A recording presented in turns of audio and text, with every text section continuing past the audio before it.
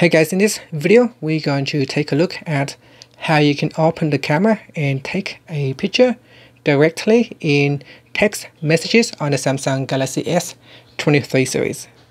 First, let's go back to the home screen by tapping on the home button at the bottom of the screen. From the home screen, open up the text messages app. Then you can start a new text conversation or open up an existing text conversation.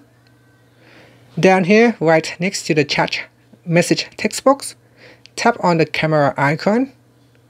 Now there is a small window on the left hand side.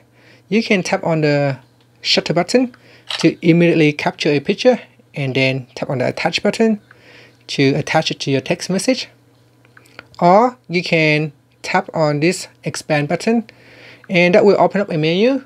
In here you can choose take photo or record video, and this will allow you to, I'm just going to choose to turn off location, and here you can tap on the shutter button to capture a picture, and then tap on OK, and the picture will be inserted into your text message.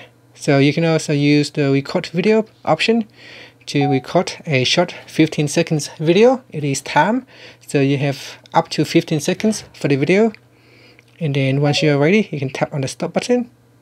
If you like, you can tap on the retry button to record the video again, or tap on the OK button if you are happy with the preview. A short 15 seconds video.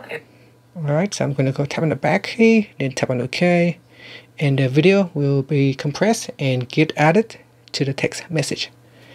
After that, you can tap on the send button to send the text message. Now there is also a switch button on the top left corner that will allow you to switch between the front camera and the back camera. And that's it. Finally, you can tap on the home button to go back to the home screen. Thank you for watching this video. Please subscribe to my channel for more videos.